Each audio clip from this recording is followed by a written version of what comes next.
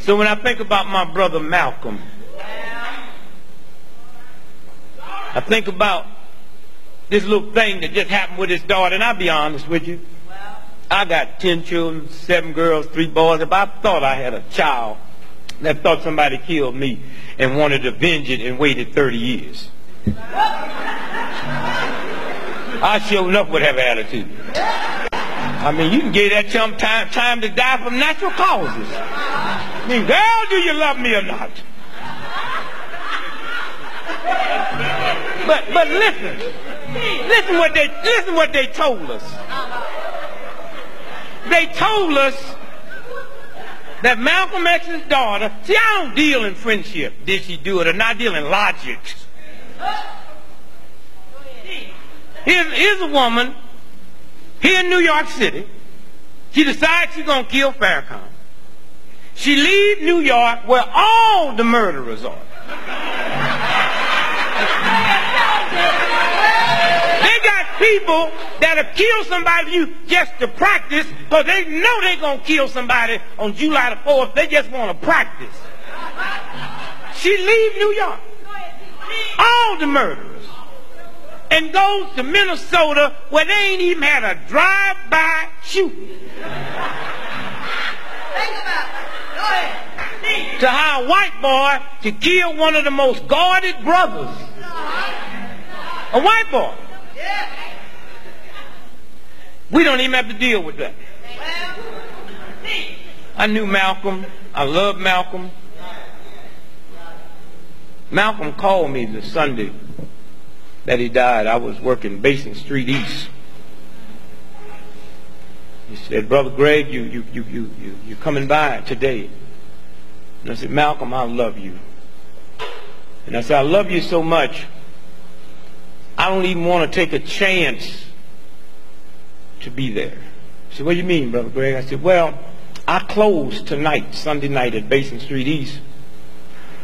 And I said, "But I had my wife book me a flight into Chicago at 8 o'clock this morning, and I'm going to Chicago, and I had way beneath my salary booked me into a college about 10 miles from the airport. And I'm going to go there and speak this afternoon, and I'm going to stay there until they tell me you dead. Because I'm not going to let this government get 2 of us for the price of 1. And I'm going to call Adam Clayton Powell when I finish talking to you and beg him not to come there. Because today, the United States government is going to get you. And I'm not going to be there. I love you. I don't even want to take a chance of my heart changing. So I went to Chicago. And when they came and they told me Malcolm's been killed today, I got back on the plane and came back here.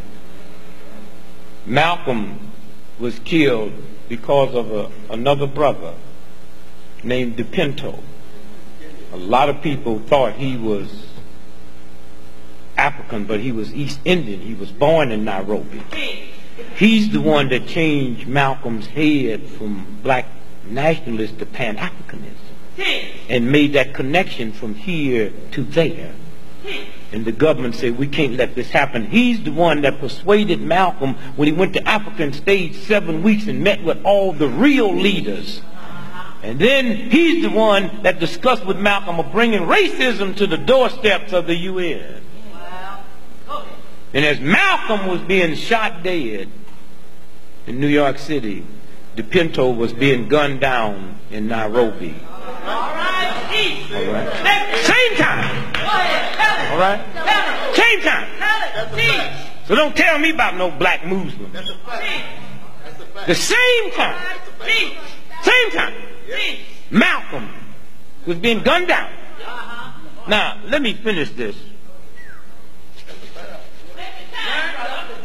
by saying this. And you folks out there on radio, when we cut off, that's why you should be here. Yeah, y'all come on down. Yeah. We'll be here. We're not, you know, if you get here late, we'll be here next week. Just wait on us. You ain't got nothing to do. Nothing to do. Now, let me show you how this white racist system treats black folks.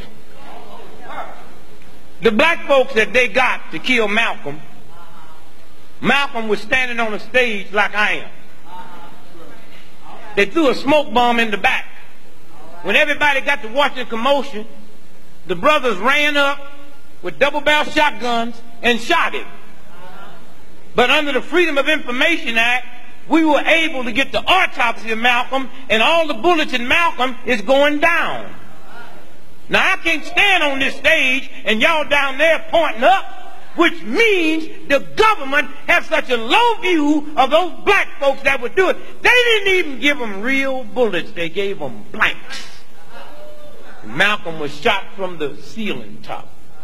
And also under the Freedom of Information, the CIA have been forced to admit that they rented the Audubon Ballroom a week before. And that's when they went in there and tore them walls out and put them guns in the wall and shot him from a downward projection. That's what this game is about. But Malcolm lived a good life. The movie did not portray that. Of course not. The movie was an insult.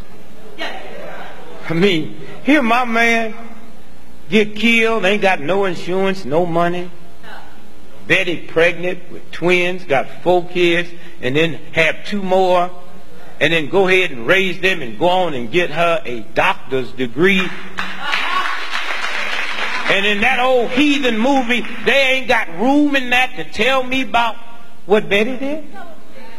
But can show Malcolm snorting coke and having sex with a white woman in a car. This is a black person that did that. And then show Malcolm putting his head in a toilet. Now that's in the book, page 122. Malcolm has never put his head in a toilet. So if that shows up in the book, the conspiracy goes all the way back to Alex,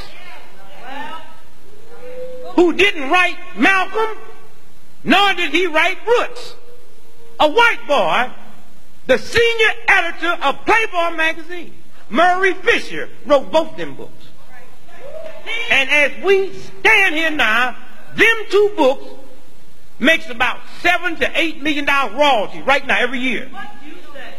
Then how come when Alex died, they had to auction off his stuff to pay off his bills? How come they didn't attach his royalties? Because he don't get no royalties.